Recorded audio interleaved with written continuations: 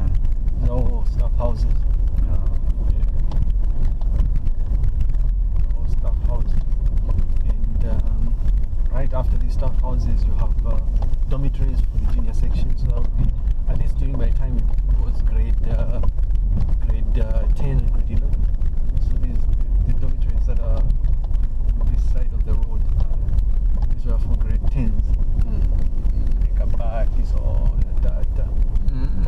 That brick structure was the deputy head boys' cubicle they used to call it.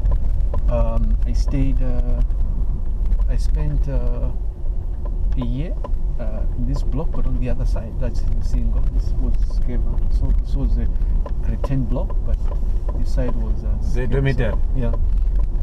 So a grade 10, all grade 10s, you were in one dormitory? No, so there are several grade 10 dormitories. So there's Mulea that side as well. And then grade 11, we were on this side here. This assistants run down, right? This I spent time here as a year. Grade 11, grade 12 I was a wing prefect. So I went back to the dormitory I was occupying when I was in grade 10. But then I was so you're with the G10s as well? Yeah, grade 10s. This is the upper head staff accommodation houses. And the structures look exactly the way they did, in fact, if not worse off. Actually 21 years ago. Yeah. Yeah. Because I came here in 1999, yeah. Then the administration. So all these are dormitories? These are all dormitories here.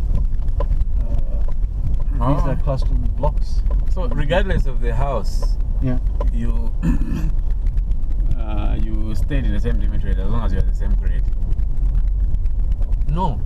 So a house was made up of 2 grades. So like in my case, it was T2 and T7 when single.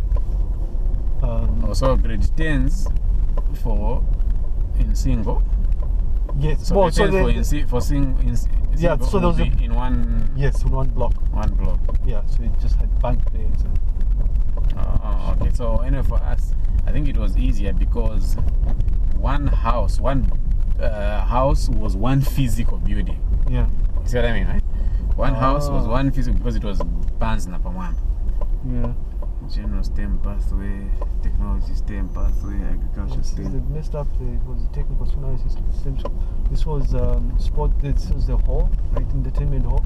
This is where we would watch TV. And I remember when they first bought the DSTV thing. That was the time. Before then, though, it was just the entertainment prefect would have to go and solve it and go and borrow movies or something. Detours. Yeah. We just take a picture, but one. Yeah, you can park somewhere and then stroll around if you want. Yeah. So this was where we would assemble for, what do you call this? For preventive maintenance and all the good stuff. I remember it was yesterday when my father dropped me off grade 10, right somewhere around here, right?